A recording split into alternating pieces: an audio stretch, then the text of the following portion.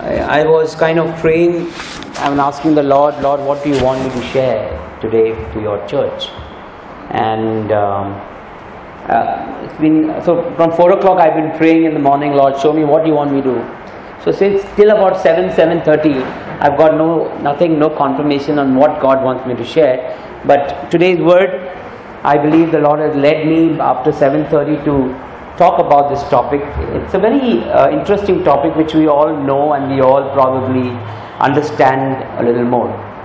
But let's together ponder upon God's word. Today the worship was awesome. The presence of God was tremendous today. Hallelujah. He is the great I am. Amen. And you know, that's what God is all about. When God is in a place, you better watch out. Because God's presence and God's glory is so great that it will fill your hearts. Hallelujah. In fact, that's why it's so true. The Bible says that in the presence of God there is restoration. In the presence of God there is healing. There is breakthrough that in the presence of God. And that's what we are going to today learn a little verse over here. Let's open 1 John chapter 3. 1 John chapter 3.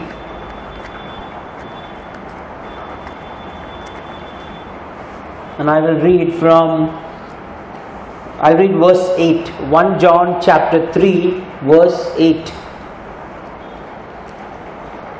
It says over here, he who sins is of the devil, for the devil has sinned from the beginning.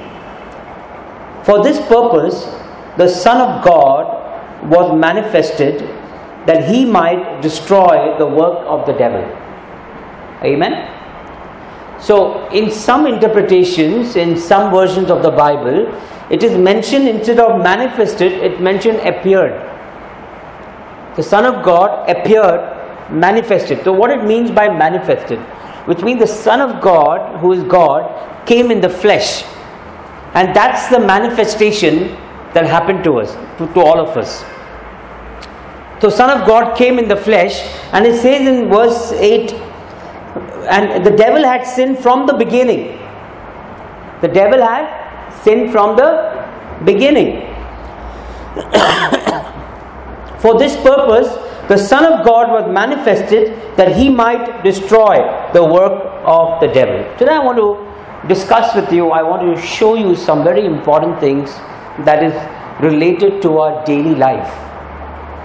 You see, the Bible says the devil is out there like a roaring lion waiting to devour. He's waiting to destroy people's life. And in his top list is all those people who have given their lives to Jesus and have decided to follow Jesus. Now what is he going to do? Because we are all in the top list now, so he is trying his best to come into your life, to destroy your life, to destroy your family, to destroy your peace. You know, the peace of God, passeth all understanding, guards our hearts and mind. It guards us. So just imagine if that peace only is destroyed, then there is no guard anymore. Everything and anything will creep into your heart. So what he's trying to do, that's the work of the devil. It's the work of the devil. He's trying to destroy your life. And what did Jesus do? You just read that verse, right? What did he do? The Son of God may be manifested for what? For what? To destroy the work of the devil. In fact, it says over here in verse 8, the second part we'll read, for this purpose. In the beginning, what was happening? The devil sinned. Sin is from the devil. It's not from the Lord. It's not from your family member. It's not from your relatives. It's not because that you want to sin, so you sin. No, it's from the devil. And this has been happening from the beginning. Many people say the purpose why God came because He wants to prosper you. The purpose why God came because He wants to bless you. The purpose why God came because He wants to give you a good life. It is all wrong. That's not the purpose. People who preach that, there's some problem in their preaching, because the purpose of God is to, in verse 8 it's mentioned over here, for this purpose, the Son of God. You know, the Lord knew that the devil is all out to cause sin in people's life, to put sin in yours and my life, to make us feel pathetic, to make us feel condemned, to make us feel ashamed, to make us feel lost, to make us feel like a loser, to make us feel weak. And that, you know what he's trying to do? He's trying to all put it in a nice package called S-I-N, which is sin. Jesus came for what? What is the purpose? The Son of God was manifested that He might destroy the work of the devil. Go back to relate to us, the first verse. What was the work of the devil? Sin. Anybody ask you, what is the work of the devil? Nothing. His work is only one thing. What he did in the Garden of Eden. He caused sin. He tempted, Eve got tempted, Adam also, and they fell into sin. What he was doing in the beginning, he has not changed his plan. He is still continuing to do that. He is trying to put sin in your life. But praise God, for this purpose Christ was manifested, so that He could destroy the very purpose that the devil is trying to do, to destroy the work of the devil. Amen. Are you excited? So anybody ask you, what is the purpose of Christ coming into the world? Of course, Christ has come to destroy the work of the devil. What is the God so loved the world that He gave His Son Jesus? For what Jesus came? Because of that S-I-N, sin. Everything started because of sin. Everything started because of sin. If it was not sin, you and I would be already in the Eden eternally. Everything, the whole purpose, the whole problem in our lives that is coming in between you and God is sin. We're going to learn a little more about it. But I have good news for you. God is not going to destroy it. He's already destroyed it. There is no sin that can rule your life anymore, because the Son of God was manifested for this purpose, to destroy the work of the devil. Hallelujah. I'm so excited. Praise the name of Jesus.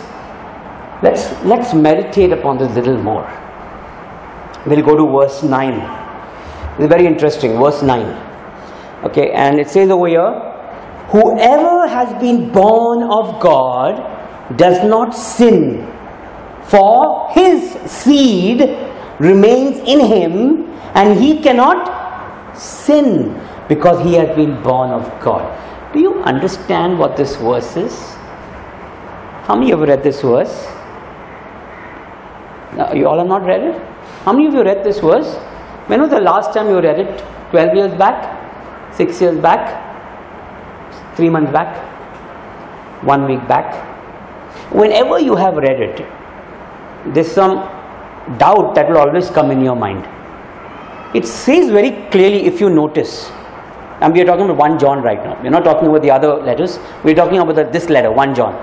It says over there, whoever has been born of God does not sin, for his seed remains in him, and he cannot sin because he has been born of God. Two things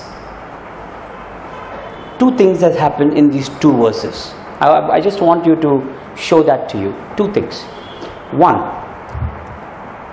you can overcome sin only by 2 things. Only by 2 things. How can you? Everybody wants to overcome this sin. Yeah. Now when we say born of God and there is no sin in him, in fact, John is not trying to contradict what he wrote in the first chapter. He wrote in the first chapter, nobody can say that he has not sinned. Otherwise he is a liar. But the truth is not in him. So John is not contradicting that verse. I'll explain to you what he's trying to mean. So he's saying, let's go first. There are two things that can destroy the work of the devil. One is the very appearance of the Son of God. What is the very manifestation of the Son of God? He was born, he was killed, he was buried, after 3 days he rose again, and now he has been ascended into heaven and is seated at the right hand of God. So that is the manifestation of the Son of God. That's the first thing. If you don't want sin in your life, you need to make sure that you have welcomed Jesus into your life. You need to surrender your life to Jesus. You need to say, Lord Jesus, come into my life. If you don't have Jesus into your life, sin can never be destroyed. We're talking about destruction of sin. We're talking about destruction of sin. You go in the world and you talk to people about sin. You see, no matter how much they love Jesus, but if they have not accepted Jesus into their life, sin can never be destroyed. The first manifestation is the Son of God manifested. So the Son of God has to manifest in your life. Son of God has to manifest in your life. You get up in the morning, you spend time with the Lord Jesus. You get up in the morning, you pray, you spend time in the Word. The second thing, I'll not go more into it. The second thing, it talks in verse 9. What does it say? It says, he that is born of God. He that is born of God, which means it's talking about a new birth. So once you see the manifestation and accept Jesus into your life, now you become a new birth.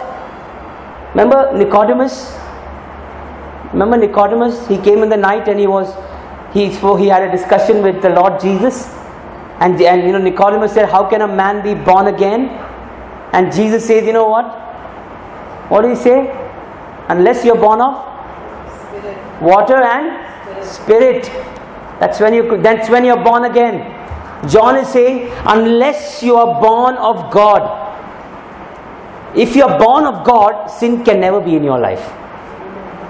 Now wait a minute. Now let's read that verse again. Verse 9. Whoever has been born of God does not sin or does not commit sin. In some interpretation, it says does not commit sin, and it says his seed remains in him, and he cannot commit sin because he has been born of God. He cannot commit sin. If you read the Greek translation of this verse, it's very interesting. So John is not contradicting 1 John chapter 1, where he who does not sin, the truth is not in him. Everybody has sinned. Everybody has fallen short of the glory of God. There is no way that there is any person in this world can say, I am not a sinner. Even you, when you accept Jesus into your life, you cannot say that sin is not in me. Sin is there. But what John is trying to say in this verse, it's very interesting. The Greek translation of the verse commits sin. Verse 9 says, he who is born of God cannot commit sin because God's seed is in him. Like father, like son. When our children is born, they resemble who? Parents. Why? Because the seed of the parents are in the child. So he's saying over here, that means if like father, like son, who's your father? Say confidently, what is scared about? Who's your father? Don't get confused. I'm not talking about your physical father, your biological father. I'm talking about that. Who's your father? God above. He's your father.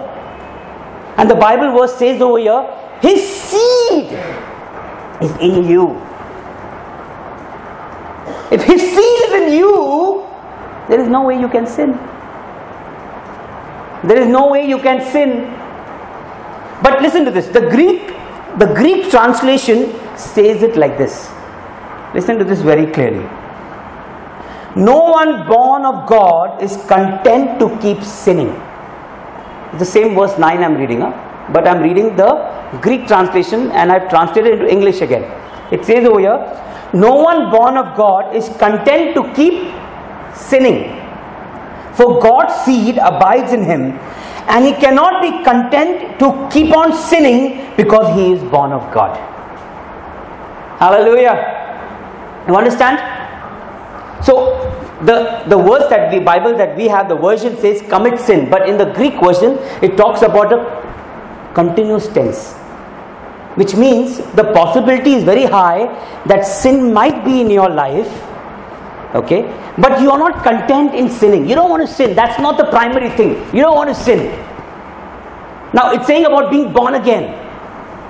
Being born again. Let's go to 1 John chapter 1 verse 8 and 10. Let's go to that reference. 1 John, just flip your one page behind. 1 John chapter 1 verse 8 and 10. So this is what the verse we learned. It says, if we say that we have no sin, we deceive ourselves and the truth is not in us. If we confess our sins, he is faithful and just to forgive us our sins and to cleanse us from all unrighteousness. You understand what it says? So it says that as long as we are in this planet earth, you cannot be condemned anymore with sin. The devil cannot put sin into your life and condemn you and destroy your walk with the Lord. You can't do that. Why? Why? Because, of course, the Son of God had destroyed already the work of the devil. Sin is already destroyed in your life. But when we are living in this world and when we are in the middle of sin and we know that this is sin, the Bible says that you and I will be able to identify that that is sin. And we'll be able to do away with sin according to God's word. Let's read this one. 1 John chapter 1 verse 7. It says over here, I'll read it. But if we walk in the light as he is in the light, we have fellowship with one another, and the blood of Jesus Christ his Son cleanses us from all sin. Hallelujah. Amen. Our God is a great God. Hallelujah. You know, Ephesians 4:24, Paul calls a born again experience as a new creation. Ephesians 4:24. He that is born of God is a new creation. Jeremiah 24:7 says he calls this born again as a new heart. Remember that verse? God will remove that stone of heart and put a flesh. Yeah. Jeremiah calls it a new heart. Ezekiel in 36:26 calls it a new spirit. When you are born of God, the Bible says over here, John says, if we are walking in the light, but if we walk in the light as he is in the light, we have fellowship with one another, and the blood of Jesus Christ his Son cleanses us from all sin.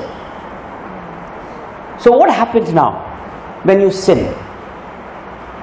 You're not like the other people who ignore sin. Why? Because the Son of God is manifested in your life. You're born again. So what happens when sin comes? You immediately identify that I have sinned. What do? You don't allow pride and ego to set in. What do? You come down to your knees. You ask for forgiveness. Lord, cleanse me. Lord, I repent, Lord. And finally you repent and say, Lord, I'm sorry, I will not sin anymore. And then you move on in your life. So what's the difference between you and the world? When we are living our lives, sometimes we sin. You agree or not? Yes. Or anybody over here claims that you don't have sin? Anybody over here? You cannot claim that, because if you claim that, then there's lies inside you. The Bible says everyone has sinned. But what is the difference between us and the world? When the world sins, they don't recognize the blood of Christ. When the world sins, they don't know that they have to ask for forgiveness. They don't know that they have to repent. But when we sin, what happens? Because we know the Son of God has destroyed the work of the devil, which is sin. So what do? We don't allow the devil to allow the sin to rule in our life. So what do? Immediately we ask forgiveness. Amen? You see the difference?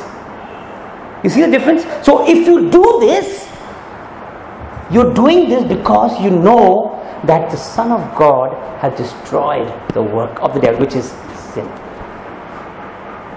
Hallelujah. We have to remember this, friends. Many people get bogged down when they sin. Sin causes sometimes depression. Sin causes a huge distance between you and God.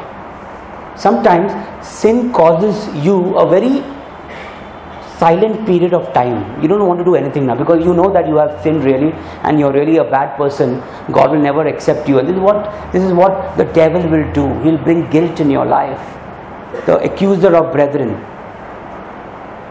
And that is why many Christians have these slopes in life.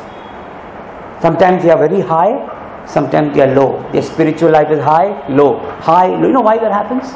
Because when they are in that low bottom, somehow they are forgetting that the Son of God has already destroyed the work of the devil. Sin cannot master me anymore. Sin cannot master me anymore. As a Christian, when we walk in the light, the Bible says we got to walk in the light as He is in the light. Who's in the light? Jesus is in the light.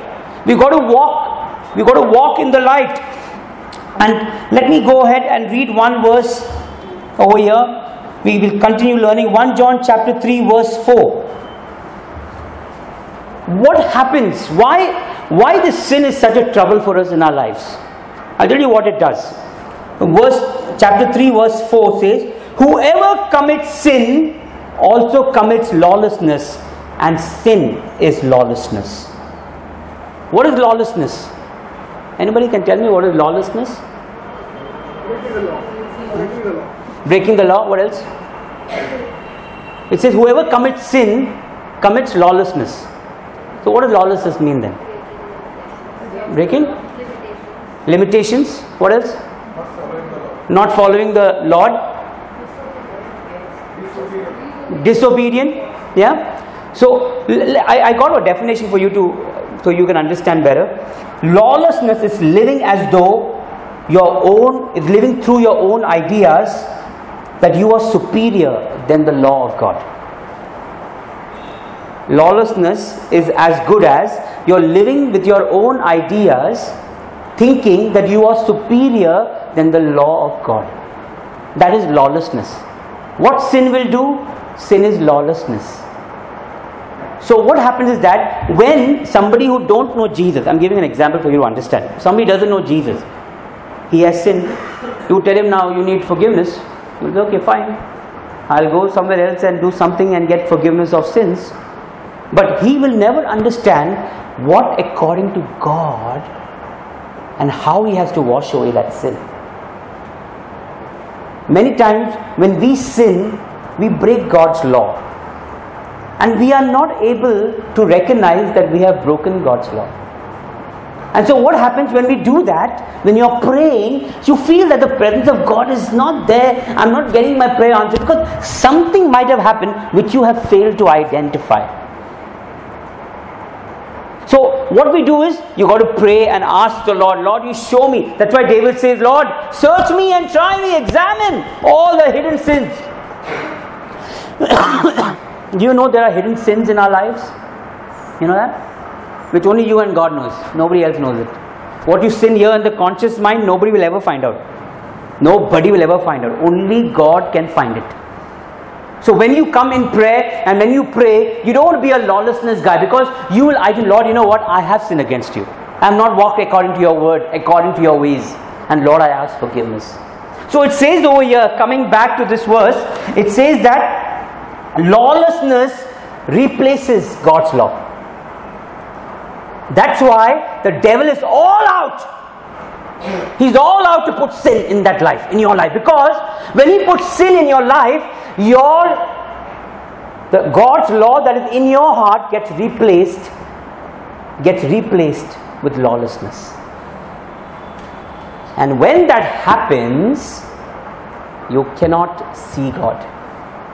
You cannot hear God. And that is what devil is trying to do. He knows exactly how to separate you from God. He knows it exactly. What did Jesus do? When Jesus died on the cross and the sin of the world was upon Jesus, the Bible says God also could not come and save him. Why? Why? Because the sin of the world was upon our Lord Jesus Christ. Bible says without holiness no one can see God. So God had to turn his back when his son was getting killed over there. Because God cannot tolerate sin. And when you sin, and that's why the devil is all out, he's doing his work. What's his work? What's his work? Only to make sure that he puts sin in your life. So sin is what? Basically breaking God's law, replacing God's law. And anytime you noticed why you don't read God's word? Anytime you discern that, okay, I'm reading God's word, but I read it 2 days, I stop, then 4th day I read, then 6th day I stop, then 7th day I read, but I'm not consistent, brother. Anytime you thought, I'm not able to remember God's word here. Why is that? You haven't thought about it? You thought about it? You can remember exactly how much money is there in your bank account.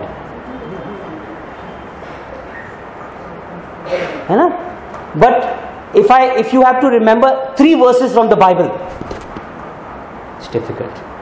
You cannot say the verse without making a mistake. You understand why it's happening? I'm telling you something very, very, very, very scary for the devil. He doesn't want me to say this. You understand why you pray sometimes and then you don't feel like praying? Remember? So you remember at home the Bible is on the table, but you don't want to open the Bible and read. You're not read full day, but you still don't want to open the Bible. You know why? You know why? That is the work of the devil. What he's doing? He's trying to replace God's law with lawlessness. When you don't read only God's word, how are you going to remember God's word? In the time of trouble, the Bible says that we got to use the verses to speak to those troubles. But when trouble comes, all you remember is, you call up people and say, please pray. But you don't know how to fight your own troubles. Why? Because you're not reading God's word enough. Do you know why you don't come to church committedly every Sunday? Not you, I'm not talking to you. Why some Christians are not regular in church, are not regular in house group meetings. People they want to have fellowship with the world outside. They want to have, tell me one thing, when Jesus was in this earth, when you were walking on this earth, living on this earth, how much fellowship he had with the world and how much fellowship he had with the disciples? Every day and night he was with the disciples only. You agree, no? You understanding what I'm saying, all of you? Half of the time he was always having fellowship with his disciples. But for us, what has happened now? The devil is at work. He knows it. He knows it. What he's going to do? He's going to destroy your relationship with God. How? He can't do it directly. He cannot do it directly. He will do these small things in your life to replace God's law. Many people have replaced church fellowship into friends fellowship. 80% fellowship with the world, 20% with the church. Enough, काफी है वो. ज़्यादा भी कूद जाएगा तो problem हो जाएगा. People talk like that. ज़्यादा नहीं जाने का उसमें. God के अंदर ज़्यादा नहीं जाने का. बहुत डेंजरस है. आदमी पागल हो जाता है फिर. अंदर ज़्यादा नहीं जाने का. सुपरफिशियल चलता है. Praise the Lord. चर्च में जाने का है brother. You know who's behind this? The devil. Are you getting my point? And that's why that's the very purpose why the Son of God has come, because to destroy the work he won't destroy that work. And how you and I would be able to overcome that? It says in 1 John chapter 1 verse 7, let's read that again. 1 John chapter 1 verse 7. But if we walk in the light as He is in the light, we have fellowship with one another, and the blood of Jesus Christ His Son cleanses us from all sins. Hallelujah! All sins, matlab what? How do you define that? Many people are confused today. And your friend will come and tell you, okay, define sin. You might say sin is disobedient to God's word. Sin is anything that is replacing the law of God is sin. But here the Bible says we have to walk in the light. Why? Because He is in the light. Why? Because the seed of God is in you and me. It's such a privilege. You understand what I'm trying to say? The seed of God, the seed. You all were born from your mother's womb. We all were born from our mother's womb. You know how we were born? Because of the seed.